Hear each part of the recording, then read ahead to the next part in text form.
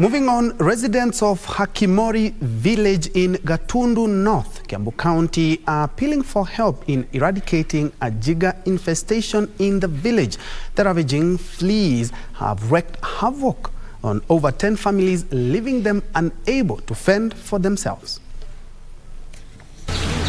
Residents of Hakimori have known no peace for months now due to the ravaging parasitic insects. Bearing the brunt are the elderly persons who have been incapacitated by the flea, rendering them unable to go about their daily economic activities. Mingi ni hizo za hizi jigger.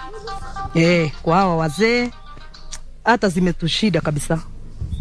Wengi hata wanashidwa na kuoga, hawana hata chakula. Tunashidwa, hata sisi tunashidwa ni tutafanya nini kwao. Jane Gige, a concerned local, says jiggers have made life unbearable for many here. Juvenye tumesema hii madutu imesumbua watu wengi sana. Nyinyi mnaona tu hawa, lakini wenye wako manyumbani ndio wengi. Imeletea watu baridi. Na ndio mara mingi mtu akikuja nakwambia ninapitia hii, nimejaribu hii, unamwambia wacha tutafute plan B. Juu hakuna otherwise.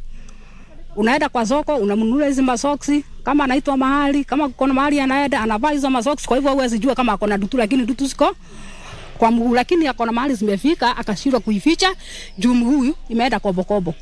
Gige says many elderly persons have lost their nails as a result of the invasion, with others having developed inflammation and ulceration among other ailments. Na shida yetu hapa Hakimori ni dutu. Dutu ni mingi sana kwa sababu inalemea watu wengi hapa, akina mama na wazee wako na dutu sana. Aurelia Emomeri reporting for Lunchtime News.